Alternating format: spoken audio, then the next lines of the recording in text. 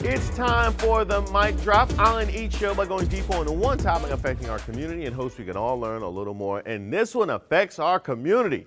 Earlier this week, Rolling Stone magazine put out their list of the 100 greatest television shows of all time, and it got the internet and our writers' room talking. The list, compiled after polling staffers and people in the business of making TV shows, including actors, directors, creators, writers, producers, showrunners, covers every genre of TV, but we notice a few glaring omissions, which I'll be highlighting a bit. But also, the ordering of this list, extremely suspect. I mean, I understand that lists like this are subjective, but how you gonna have The Tonight Show with Johnny Carson at 91, but The Late Show with David Letterman at 44? Did anybody even think to ask Dave if she should be ranked ahead of Johnny? The answer is no, by the way. And I love Letterman. Y'all know I love Letterman. He gave me my come up. But come on, we talking about Johnny, not Jay. And what is Party Down? And why is it at number 82? Which intern snuck that onto the list? Was any proofreading done before you press publish? I could go on and on. Roots, a seminal moment in television at 29, while Friday Night Lights is at 28. Actually, you know what? I can see that. I can see that one. Clear Eyes, Full Hearts. But why don't we take a look at the top 10? They've got Mary Tyler Moore at 10, Atlanta at 9, Cheers at 8, Mad Men at 7. Now, I love Atlanta, but that's a little premature. I can't really argue with any of the rest of those. Each of them was a groundbreaking show.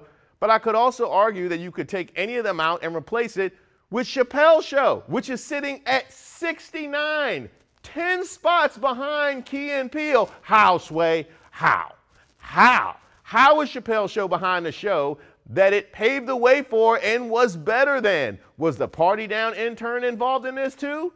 And let's take a look at the top 5. It goes Fleabag at 5. Huh? I guess pilots are eligible on their own. The Wire at 4. What? Breaking Bad, okay. The Simpsons, strong choice. And then they've got Sopranos as their all-time #1 show. Wrong. Yes, The Sopranos is a good show, possibly great. You know what? I'll even tell you, it was great, but better than The Wire? Word. If you got a choice between a Lamborghini and a Mercedes, you take the Lamborghini, right? Well, in this scenario, The Wire is a Lambo, and what I'm trying to figure out is how both of our writers, Randolph Terrence and Leon Scott, 2 grown men, neither one has ever watched it. How, Sway? How? I am embarrassed for you and everybody you've ever met. What's crazy about this list is the shows they completely left off. No Love Boat, no Fantasy Island, no Dallas, no Falcon Crest, no Matlock, no Arsenio, no In Living Color, oh, but you put Friends on there, and no Martin. No Martin, damn Gina, and no Jersey Shore, the show that put Rash in trash television. Come on now. Now, all these shows were appointment television, and here's the most egregious one. No Cosby Show. Rick and Morty made the list, but no Cosby. Yes, Bill Cosby is a heinous man, but what we're not going to do is sit here and act like he didn't produce some of the most groundbreaking and greatest television in history.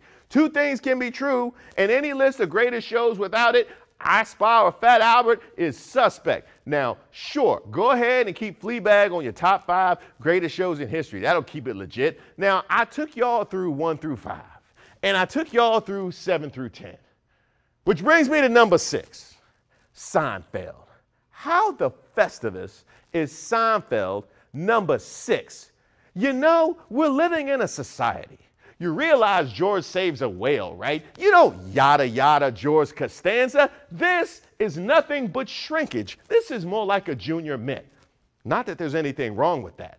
I wouldn't spare a square for the people that put Seinfeld at number 6. No soup for you. May the dingo eat your baby. Any list of greatest shows that doesn't have The Wire and Seinfeld in the top 2 spots looks like a puffy shirt over a man's ear. What good is this kind of contest? I'm out.